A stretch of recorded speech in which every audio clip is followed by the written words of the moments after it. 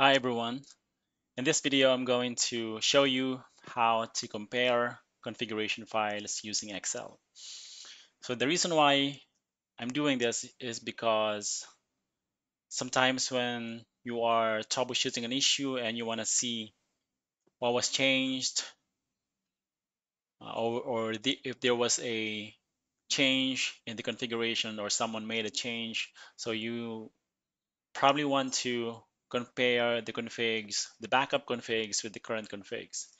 And sometimes you cannot just install any you know software from the internet.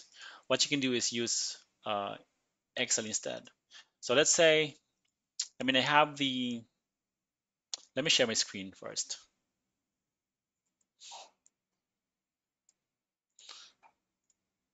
So oops.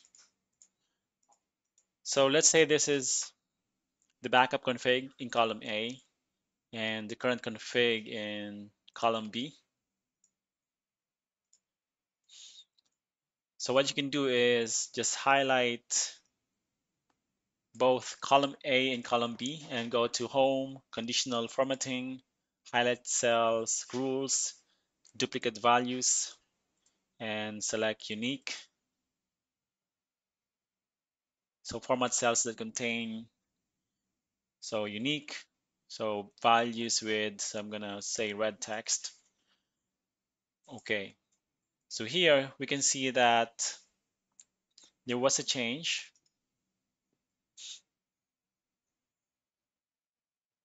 based on the size of the configuration. So the configuration is bigger here. The size is bigger here, and last configuration change was also in the running configurations.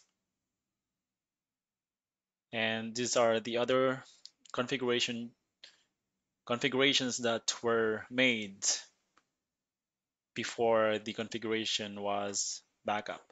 And you can also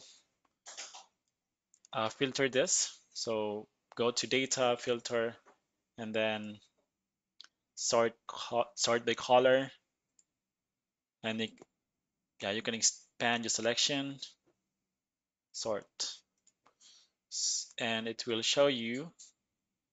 And I will do it in column A as well. Sort, sort by color. Continue with the current selection. So here, all the text, the text in red are the ones that was changed before the configuration was back up. So spanning tree was changed, and a interface loopback, loopback 0 was added as well, and IP default gateway was added as well. One thing that I noticed is that Excel didn't recognize the shutdown from column A because I actually no shut this. You can see that it was, the interface Ethernet 0/1 was shut down in the backup config, and it was no shut in the current config. And Excel didn't see that. So that's something that you need to double check when you are using this method, or yeah, method of comparing configuration files. So yeah, that's it in this video. So if you find this video useful, please like the video and subscribe if you haven't already, or if you haven't yet subscribed, and I'll see you on the next one. Thanks for watching.